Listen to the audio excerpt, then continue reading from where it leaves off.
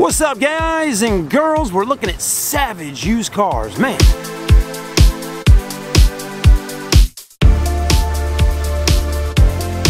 These are mechanic specials.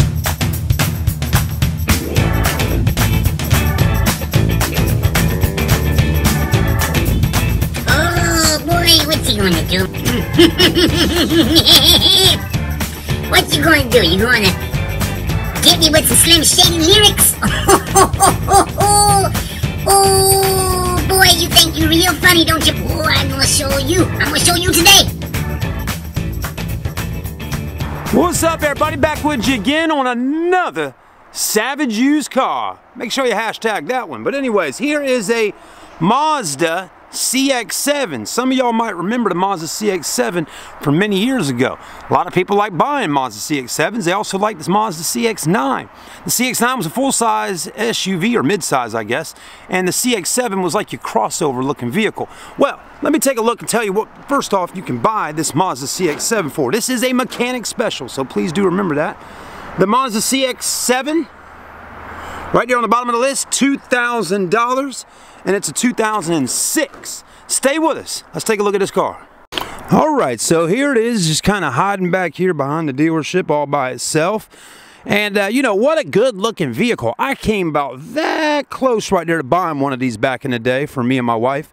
And ended up buying a Toyota 4Runner instead. But it's definitely a good looking car. It really is. Now, like I always say on these savage used car videos for these mechanic specials, you got to make sure the car is in somewhat decent shape on the outside and inside before you go paying a bunch of money for it and then fixing the engine and all that, okay? Because if you do spend the money to fix the motor on the car, you don't want to have to spend a whole bunch of extra money fixing everything else on the car, right? I mean, on these types of vehicles. Now, it's different if you're buying some old school truck or some old school classic car or something like that. You know, we understand that you are putting money into it to fix it up and make it and turn it into something really special. But these types of vehicles really are to fix so you can give it to your son or daughter, or just drive the car, this, that, and the other, or maybe flip it and make a little extra money in your pocket. But obviously we weren't able to do that here at our dealership. We weren't able to fix this car and flip it and make a little money, right? Or maybe we are able to do it, but we just don't want to put the time and money into it. Well, maybe you do, right? And it's $2,000 or best offer. It's definitely going to need a new front bumper cover there, because that seems like it's been eaten up by the Walking Dead, okay? But you got black paint, looks pretty good. It's got a sunroof up top. You got alloy wheels. Tires are definitely going to need replacing on them sooner or later. They're about bald as damn Steve Harvey's head. And also here, the window in the front not tinted, but the windows in the back are tinted, which is pretty much a standard thing with Mazdas. Okay, it does got a flat tire in the back. I'll put air in it to help you roll it up onto a truck to get it on out of here. Somebody just took one out of here not too long ago. You got dual exhaust. You got a tow package back there for bicycles or maybe a lawnmower. But the body on it is really not in too bad a shape. It just needs a front bumper cover, okay? All right, I do got the key, and man, that key right there looked almost like a damn iPad or tablet from back in the day, right? Kind of interesting. Look how thin that is. I mean, I wonder if that was the marketing point with Mazda. Mazda, a key that's thin.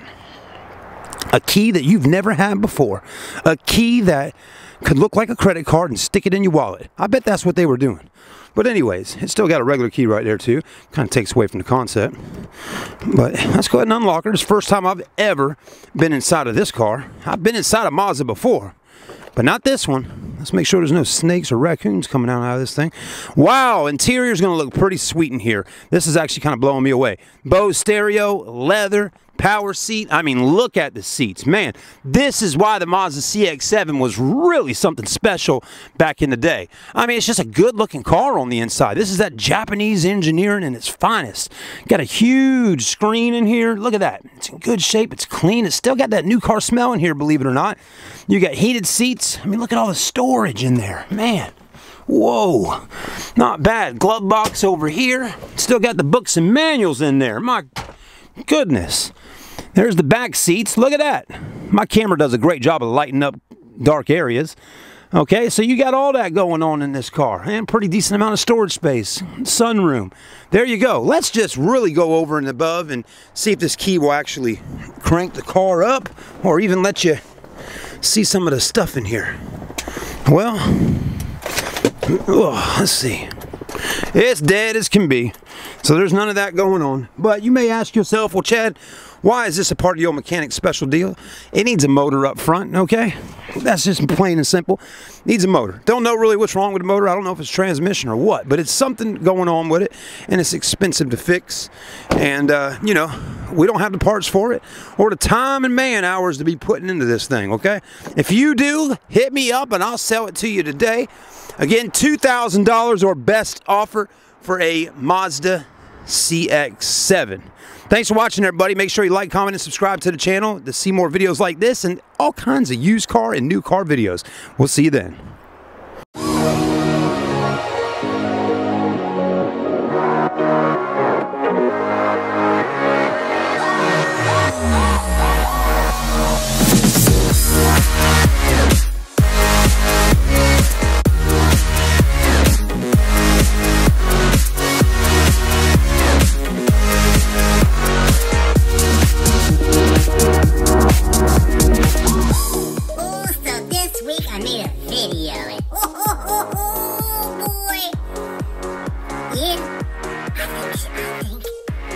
I think everybody's seen